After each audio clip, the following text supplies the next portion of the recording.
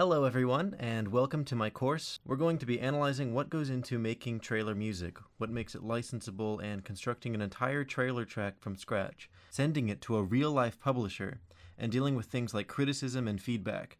This course is the real deal, and I know you guys will benefit in some way from this, especially if you're in that stage where you have the potential, but don't know where to start. Let's watch Star Wars Rogue One, the teaser. Is that clear?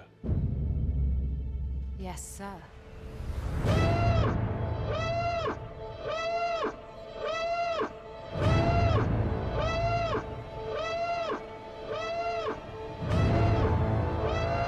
What will you do when they catch you?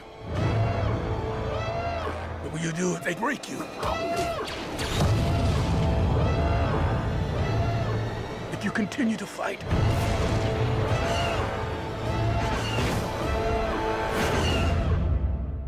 What will you become?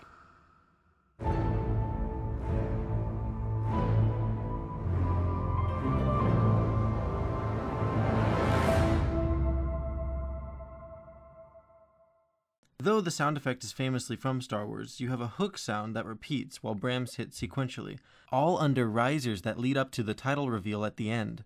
Having a hook sound is extremely important in trailers, whether it's an upfront and in-your-face sound, like the Star Wars trailer, or simply a piano note. The hook locks both the music and the listener into place. You only have a limited amount of time to get the listener interested, so the repetition of the hook sound will establish the track and guide the viewer through the trailer. However, both of the tracks from the trailers you watched are still not completely what we are going for.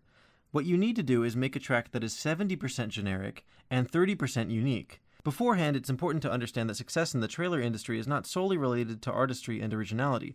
Rather, it's more about your skills in audio production and understanding the trailer formula.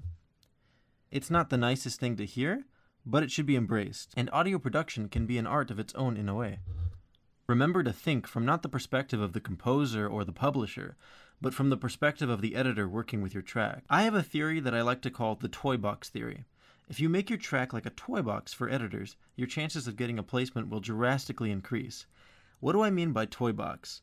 I mean filling your track with variety, different parts that still feel connected, but different enough to feel almost as if you have multiple tracks in one. This, as well as putting in moments like risers and hits that act as tools for the editor to perhaps cut out and use in other places. It's tricky to outright explain it solely on paper, so check out Canceller from myself.